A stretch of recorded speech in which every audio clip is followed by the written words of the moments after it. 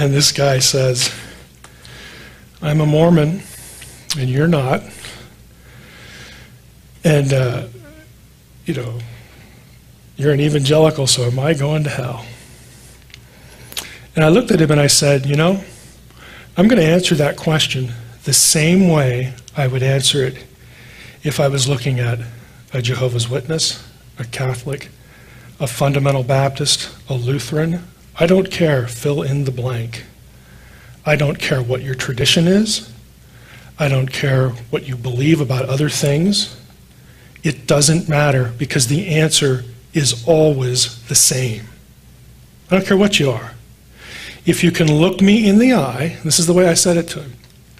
If you can look me in the eye and say to me that my hope for salvation, the forgiveness of my sins, my hope for eternal life, is based entirely on what Jesus did on the cross, and I bring no merit at all to the issue, no works, no performance, nothing. If I can say that I believe that exclusively what Jesus did on the cross is how my sins are forgiven and my hope of eternal life, if you can look me in the eye and say that, you're in. If you can't, you're not. That's just the way it is. The question is, upon what are you basing forgiveness of sins and eternal life? It has nothing to do with merit at all.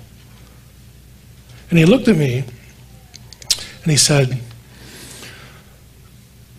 I'm not completely sure, but I think I can say that. And at that point, I'm not going to look at the guy and say, well, you must be a liar because you're a Mormon. No, I'm going to look at the guy and think, I sure hope so. Because that's the gospel. That's what you need to focus on. Maybe next year we can have some theological discussion, but this is the question today. And the question and the answer is going to be the same no matter who you are. I don't care what you are. Can you say this or not? Now, as far as the email, here's part of what I wrote back. Dear XYZ, the fact that you're not sure whether you'll lose your salvation over a divorce and remarriage makes me wonder if you understand the gospel. Salvation cannot be earned. It was extended to sinners, not to people in the process of cleaning up their act. Romans 5:8. Consequently, that which cannot be earned by moral perfection. Okay, salvation is not of works, and we're never going to be perfect, so it's totally out of reach. That which cannot be earned by moral perfection cannot be lost by moral imperfection. And to bring it down to the divorce, salvation wasn't earned by getting married, so it cannot be lost by getting divorced and remarried. Okay, Christ didn't die for you while you were in the process of cleaning up your life, while you were in the process of learning to articulate the hypostatic union and the depth of the incarnation. Okay, he ain't waiting around for that. He died for you while you were yet a sinner. That's it. Period. Exclamation point, really.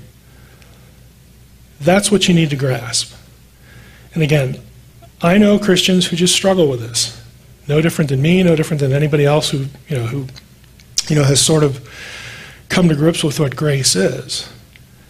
But that's what it is. It doesn't mean, now I can go out and sin all I want because God died for me while I was yet a sinner and he loves me. What did Paul say to that very question? God forbid.